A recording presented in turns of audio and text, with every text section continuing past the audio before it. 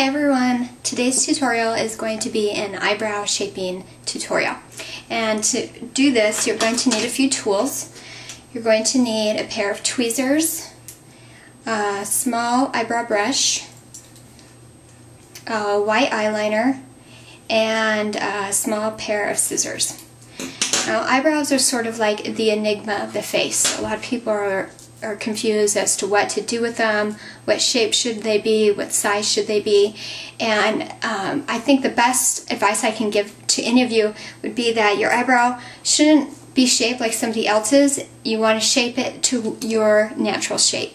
So some people naturally grow flat eyebrows, some people grow really arched eyebrows, other people have bushy eyebrows, some people have thin. So you're going to want to kind of take what you have and then tweak it just a little bit so that you can create the best accent for your eyes.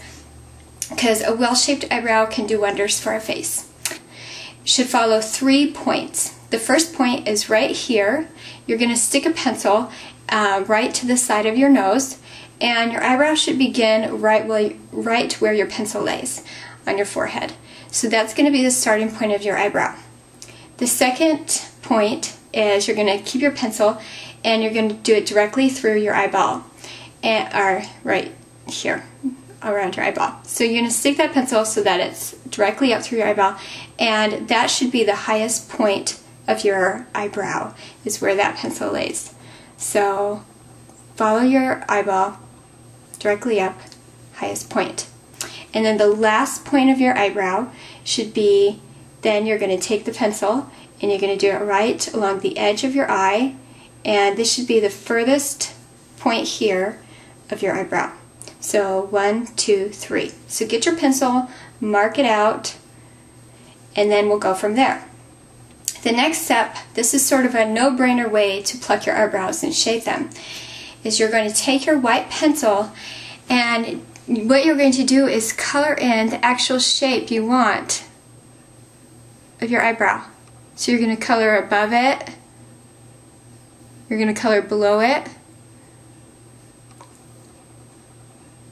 and go ahead and just color in so that your eyebrow, the dark part, remains the shape that you want your eyebrow to be when you're finished. Okay, the purpose of doing this white is to give you a template of where you want to pluck and not pluck when you pluck your eyebrows. Because I think often it's easy to go ahead and over pluck.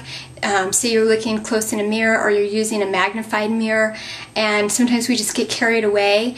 And doing this beforehand and doing it to both sides helps to ensure that our eyebrows are evenly shaped and that we're not over plucking one side and having to compensate on the other. And once you have that white colored in, if you look closely, you'll see I've colored over some eyebrow hairs. So you're just going to go ahead and take your tweezers and tweeze those hairs that you've colored over, because those are obviously hairs that you don't need to be in your eyebrow line. So I'm going to go ahead and do that. I've gone ahead and plucked off all of the extra little hairs that I don't want to be part of my finished eyebrow shape. And the last step you're going to do as far as cutting or tweezing is going to be to trim your eyebrows.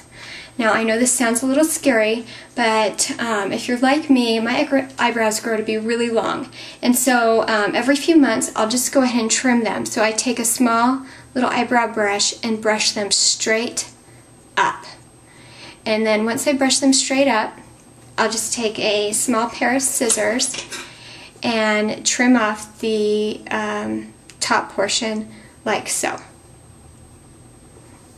Like that. So you're not trimming off a lot, but you're just kind of getting rid of any of those errant stray hairs that grow to be really long that seem to develop overnight, because nobody likes to look at those. So let's go ahead and do that now.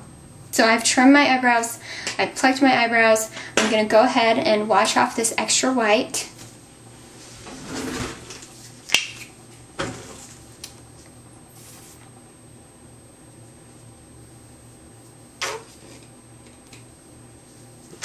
I'm just putting some eye makeup remover on the end of my Q-tip, and I'm just going to wash off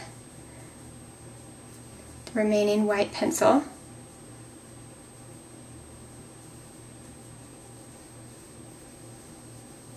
I've washed off the white pencil, and some people have thick enough eyebrows that they don't need to fill in any gaps, and or even if you don't feel bad. It looks fine naturally, just like this.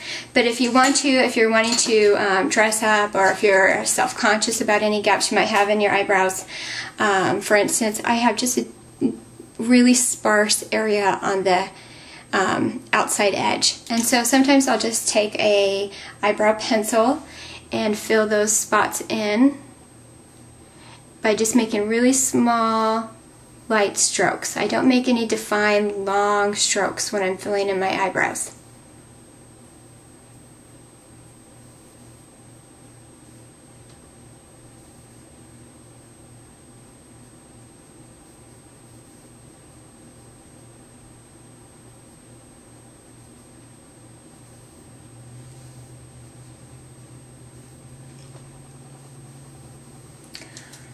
There you have it. This is a foolproof way to go ahead and shape your eyebrows. Now it's time for me to finish the other side, and good luck to you all.